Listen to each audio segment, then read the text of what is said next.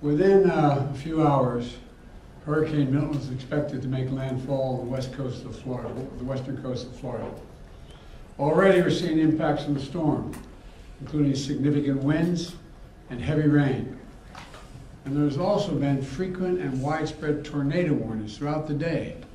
And they're continuing and expected to expand as Milton moves over land, including a few that have already touched down in South Florida. Currently, Milton is a Category 3 with wind speeds up to 120 miles per hour.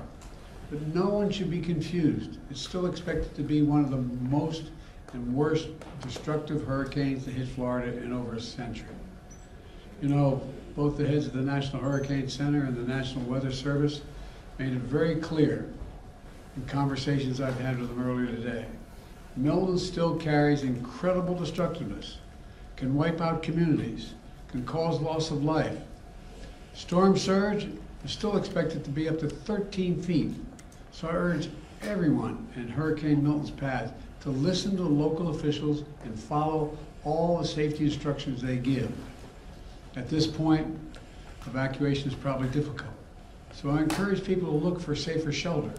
Sometimes moving just a few miles can mean the difference between life and death. We've already approved emergency declarations for Florida. We have thousands of federal personnel on the ground.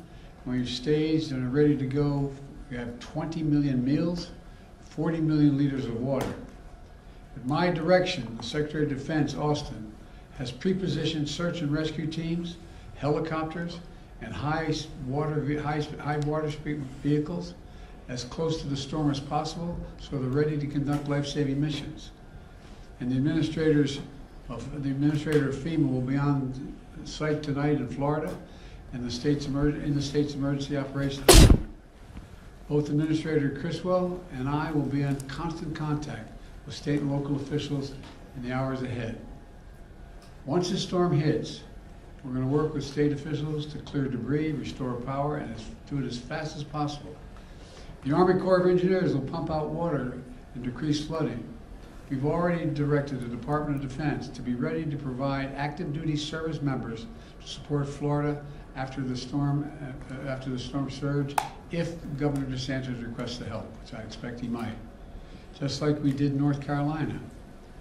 I have surged over 1,000 U.S. Coast Guard personnel to perform search and rescue missions and reopen the port of Tampa as soon as possible. Now, I want to reiterate a point I made clear earlier today to the folks who have been impacted by Helene.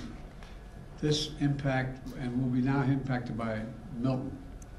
Over the last few weeks, there's been reckless and irresponsible and relentless promotion of disinformation and outright lies about what's going on. It's undermining confidence in the people in Florida and incredible rescue and recovery work that has been undertaken.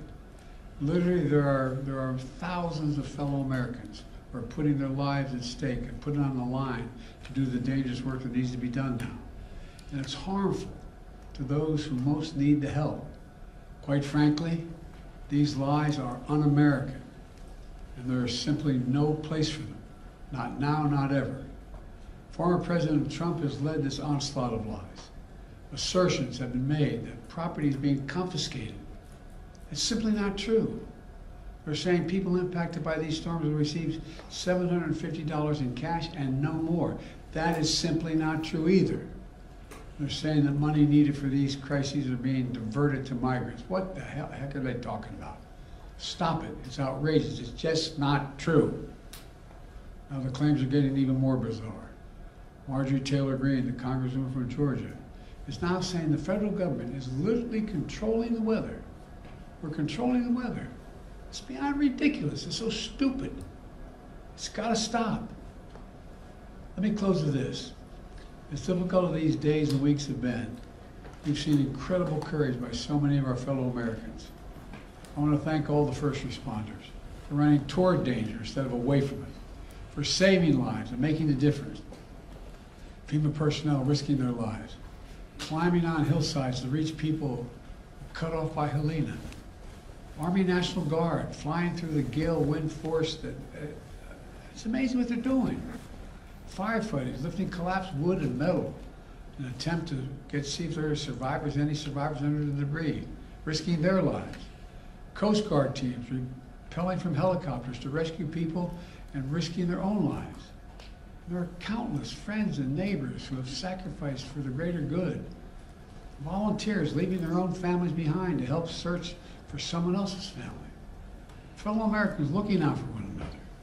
That's America at its very best. That's who we are. So my final message tonight is to the people of Florida and all the impacted states. We've got your back.